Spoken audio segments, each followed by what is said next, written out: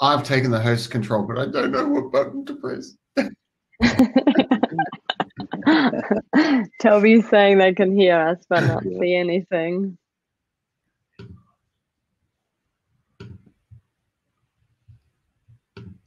What if we go into the...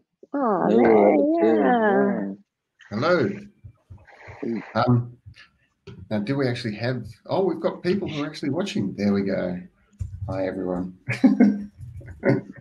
We can hear you, but you can't see us. Can you... Are we going to beat Hobart?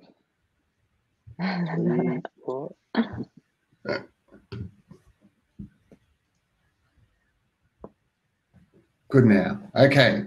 So for our many thousands of viewers, welcome. This is the DrupalSouth Committee meeting. And Akil, I can see that you're asking whether you should add everyone.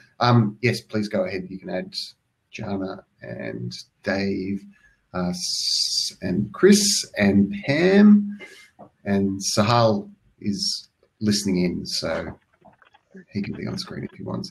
I'm not sure if we can all be on screen at the same time, but we'll cycle through. So Akil, if you can... Oh, there we go. Ah, nice. So I'm assuming we have at least 2 public viewers. We've got Griffin and Toby in the chat there. So for their benefit, we'll run it as if we have a full audience.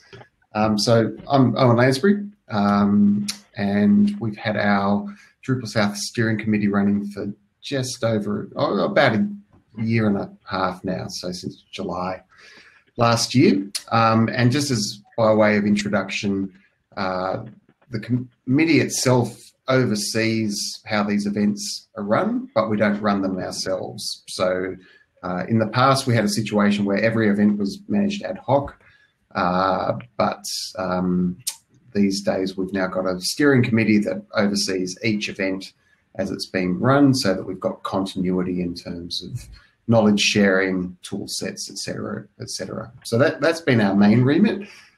We had a small hiccup in 2020 that delayed how we're going to run things, but it looks like we're starting to get back on track with this as our first full event being run under the steering committee. Now we are pressed for time. We've only got 16 minutes left. All of these sessions seem to run very quickly, so I'm not going to take up too much time. The first thing that I did want to do was just to note that we had planned to have a committee election, and the results of that election would have been announced today. There was another election that's being held yesterday and today that's got a little bit more press, but in our case, we only had one person self-nominate, and that's Sahal, that's sitting on the call as well. And because we had a committee charter, we reverted to that, and under the charter we had the option to invite people to join the committee without going through an election process if we didn't have enough people standing for nomination. So through that process, we reached out to Jana and Dave, so Dave Sparks, and both of them had self-nominated for the first round back in 2018 or 2019 anyway. So we'd like to welcome them. We'd like to formally invite them to join the committee, actually. And in terms of community feedback, we have had a period of announcing that we'd go through this process, and for anyone to raise objections. There's been no objections raised so far. So if none have been raised by the end of today, then we'll formally move Jana and Dave into the committee, and they'll be taking over seats from both Pamela and Tom, who've been on the committee since its formation. So we don't actually have Dave with us. I know he was catching a plane from Auckland to Wellington today. That probably meant he was delayed. He's around. He's in the chat. He's just someone just needs to add him to the panel. So we're just organising that in the background. That's great. So Jana, do you want to introduce yourself?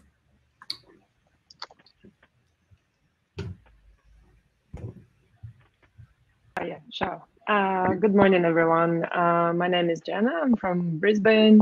I'm fairly new, but quite involved because I'm sort of married to Drupal.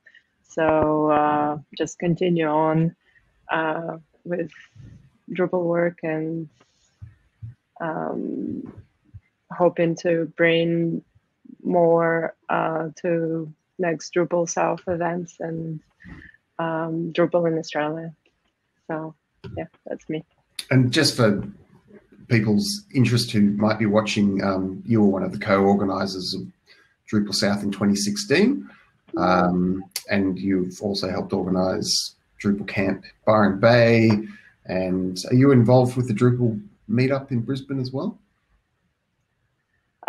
Yeah, sure. I always pretty much go there, and we sponsor pizzas whenever we'll reconvene again the face-to-face meetups and present on Drupal meetups whenever I have something to talk about. So fantastic. Yeah. Now it looks like Dave hasn't been able to get onto that call yet, so we might continue. We'll come back to Dave. In the meantime, Sahal, we've invited you to observe this meeting, and you've got a couple of other meetings that you might want to join in coming weeks. But you did self-nominate both for the first round of elections and for this round. Chris Skeen and I have had a separate chat to you about your interest in being invited to join the board, join the committee. So in the event that you do, just for the sake of the recording, do you want to introduce yourself? Sure, thanks, Owen. Hi everyone, my name is Soel. Nice to meet all of you. I have been working in Drupal maybe 6 or 7 years. I more around the sort of administration and project management side of building Drupal. And yeah, just hoping I can add some value and contribute to the community in whatever way and part. If I do end up joining and taking up a seat. So thanks very much for having me here today, and it's nice to meet all of you all. Great. And because Dave hasn't been able to log on, I'll just give a brief overview of his background. So he runs Sparks Interactive in Auckland. I think they do projects all over New Zealand, and very long time Drupal users and promoters in the New Zealand community.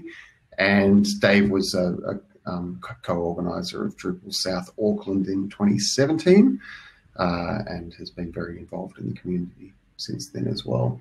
So if he does get a chance to jump on, he can tell us a bit more about him if that occurs. So just in terms of the committee makeup going forward, so like I mentioned, Pam and Tom will be rolling off in November. Jana and Dave will be joining. So a big thank you to Tom and Pam for your involvement over the past year.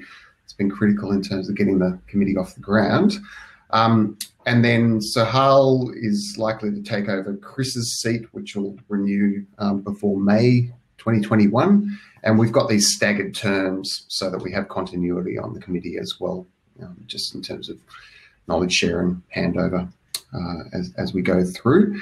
Nicole, who's from Amazy, and myself will retain our seats for another 2-year term. And in terms of roles, our roles on the committee may change through that period as well. So currently I've been chairing the committee and Nicole's been acting as treasurer. As we get new members, we might discuss some changes to that, so that by the time we go through another refresh in 2022, there'll be more continuity there in case we roll off as well. So as we talk through other things that we've been doing, I wanted to hand over to some other people, and we've got 10 minutes left, so we'll just talk quickly. So Pam, if you can just give us a summary of what's been happening with DrupalSouth Wellington and what might happen in terms of events for next year. So obviously we couldn't have the event this coming March because currently we can't actually go to New Zealand. But what we ended up doing was just pushing it back by a year. So in our contract, we had established a 12-month window where we could delay the event given the situation. So what we've decided to do is host the event in mid-March of 2022 in person, at which point I think we can all agree that we should be able to travel and be within 1.5 meters of each other and not have to use hand sanitizer every time we enter a room. So we're looking forward to that. And then in the meantime, the folks in Wellington have expressed some interest in potentially organizing a virtual event next year. Whether that's at the same time as it would have been in March or not is still up in the air. And I think we were sort of thinking we would see how this went and then make a determination, but I think it's going okay so far. So yeah, I'm rolling off anyway, so I'll be handing over to one of these other lovely people in this role. But yeah, so looking forward to 2022 and another virtual event in 2021. Thanks, Pam. And just in terms of a virtual in 2021, so when the new members come onto the committee, we'll start discussing our options around that. We've already got a range of ideas that we might be able to start activating. And if we do decide to go ahead with another virtual event, we'll then do a call out for a event team to manage that. So again, just reiterating, the steering committee doesn't actually manage events themselves. We just facilitate the event teams for them. And on that note, Tom, do you want to just give us an overview of one of our big initiatives in 2021 was getting some working groups off the ground?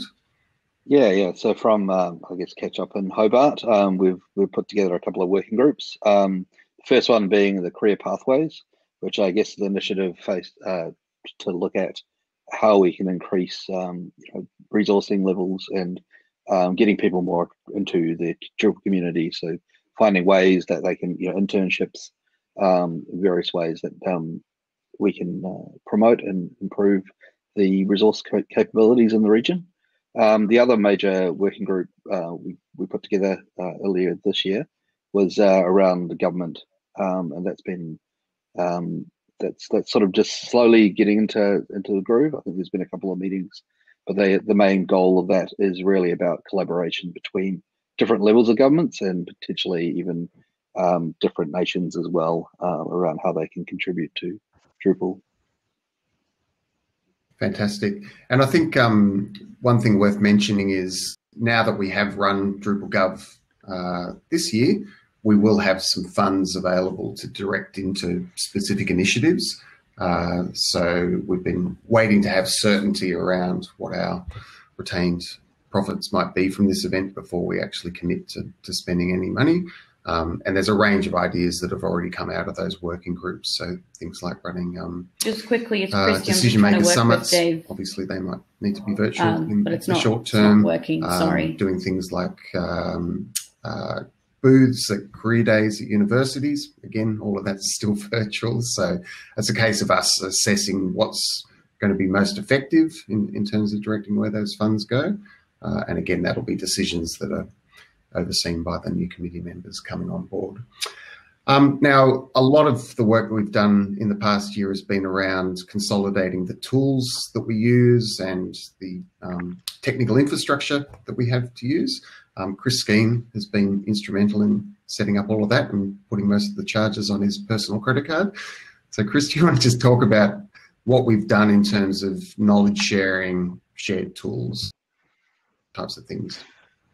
Sure. So I think this was really just about establishing some infrastructure for the committee and event teams going forward so that they had shared resources they can use. So it's pretty basic. We have like a email system set up using Google Apps or whatever the hell it's called now. We have the website there. We have shared documentation. It's not a huge thing, but it's a big continuity plus for teams as they come in every year to get like a handbook and a budget and just have everything they need to get started with an event. So I think that's pretty good. And that'll be continued to be supported by Annex Digital going forward. Great. And one of the things worth mentioning around that is our code of conduct for events. So that's obviously been something that we've adopted through all of our events in recent years. Both Pam and Tom have notionally served as our code of conduct officers through that period, even though we haven't actually had any events since last year. But Pam, you actually undertook a code of conduct training course that was facilitated through the Drupal Association. And do you want to just briefly talk about that?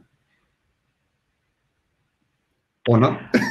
I mean, I wasn't really prepared for that. That's okay. There's a section in the handbook about how to handle these things, and that was something we already had, but that I updated after that session. So all of that information is captured in the handbook. Yeah, I think that's the point I wanted to make, is that you went off and did a course, and then the knowledge that you gained from that is now being shared through those resources.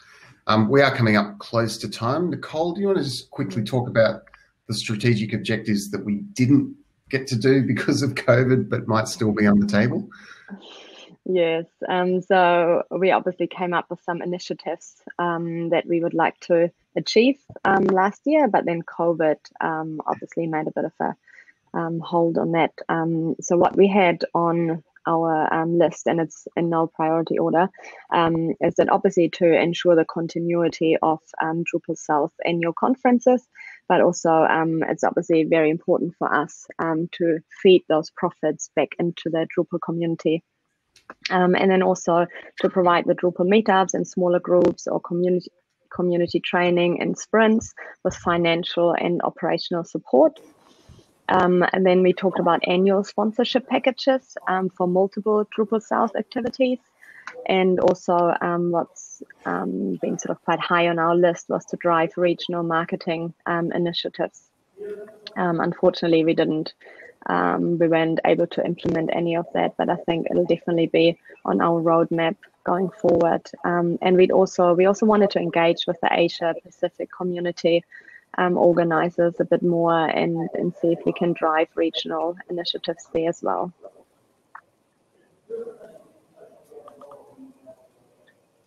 Cool. You're on mute, Owen. Dave's just joined as well. So we've got a minute left.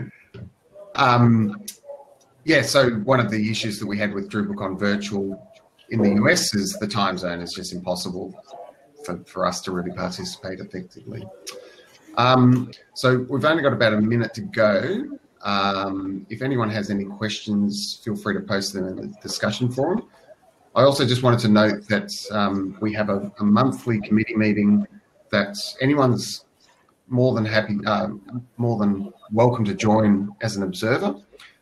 So feel free to just reach out to us if you do want to join any of those calls that we have. I think it's the first Tuesday of every month that we do that. And then you can obviously reach out to us through email or on Slack at any time if you've got ideas or things that you want to see funded through DrupalSouth.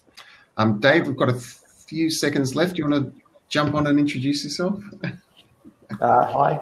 I think I'm not muted. No. Cool. Hi, I'm Dave. I know quite a few of you. Have a Drupal agency. Been doing Drupal for a while. Be interested to see what's happening with the committee. And I guess my area of interest is kind of advocating for New Zealand and the smaller indie agencies. Fantastic. All right. Well, we're just on time now. Thank you for everyone that did jump in, and like I said, feel free to connect with us if you do have any ideas that you want to see us facilitate. Cool. And enjoy the rest of the event. Thank you. Thanks.